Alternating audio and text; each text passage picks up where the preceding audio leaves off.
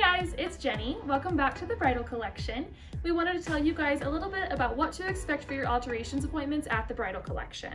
Alterations normally start about 6 to 8 weeks before the date of the wedding, and you are expected to bring with you at least your shoes and undergarments if you plan to wear anything unique under your gown. If you are wearing a petticoat that you didn't get here, bring that with you as well. If you purchased your dress here with us, your dress will most likely be in the dressing room waiting for you with your seamstress.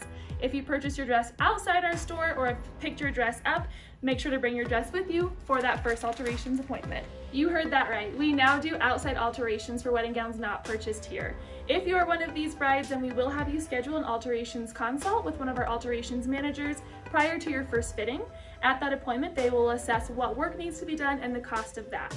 Doing your alterations here at TBC, you will have 2 alterations appointments.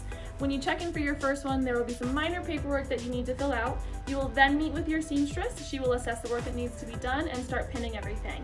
Side seams taken in, hem, bustle, bust support, anything needed to make that dress fit you properly. If you're doing any custom work, a lot of that work will begin at your first appointment as well. Your second alterations appointment will be about 3 to 4 weeks later, and that one is when everything should basically be done. Bring a couple of girls along with you. We can show you guys how to do the bustle.